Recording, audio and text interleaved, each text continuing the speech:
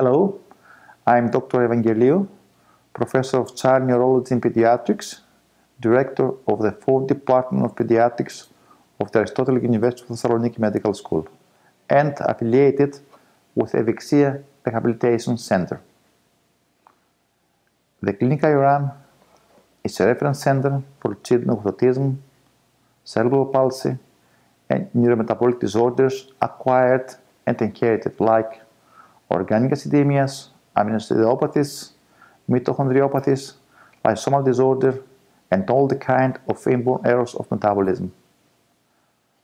I'm working for more than 30 years with autistic children, and I'm applying all the therapeutic methods, both classic and alternative.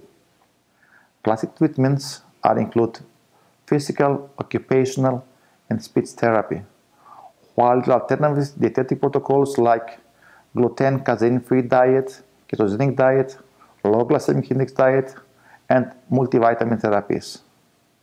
Before the application of an alternative treatment, the patient undergoes a metabolic control, and depending on his metabolic profile, the choice of appropriate treatment is made.